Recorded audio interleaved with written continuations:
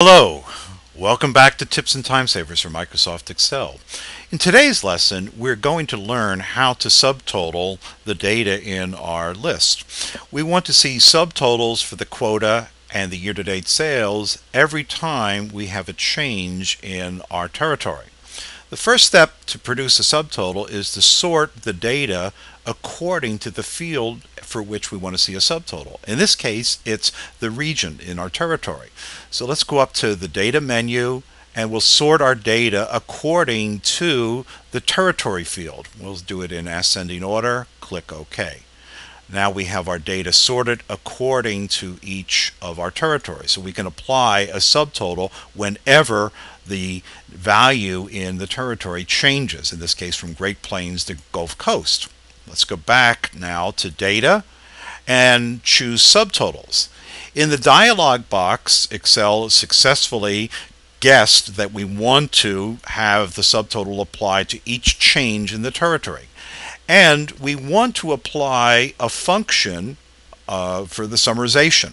There are a total of 11 different functions that we can use. We want to use sum, and we want to have it at the bottom of the data. Click OK, and there is our subtotal.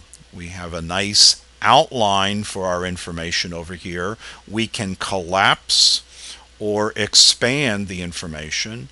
We can also see our subtotal according to three different levels. At level 1, we see the big picture. We get a subtotal showing the grand total.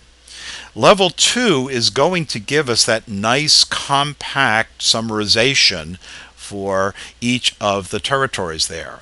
And once again, we see the expand and collapse buttons over here. So if I want to see the detail for the Midwest total, I just expand that area, and now here's our subtotal. Let's double click to see the formula.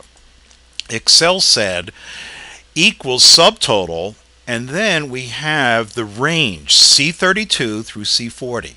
You may have a question about what's this 9? Remember that I showed you that there were 11 possible functions that we can use in subtotals: average, minimum, maximum, and summarization. Sum is the 9th in alphabetical sequence of the possible functions that we can use. So if we used average, we would see 1 in there. Okay, let's collapse this. Let's go back to level 3. Here's our outline, and let's go back and change the function. This time we'll change it from 9, which is sum, to show another function, in this case average.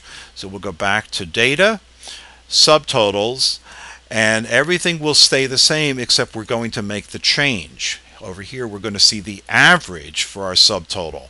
We're going to leave everything else in place, including the replace, meaning that we will no longer see the sum, we'll have it show the average. Click OK. There's our average.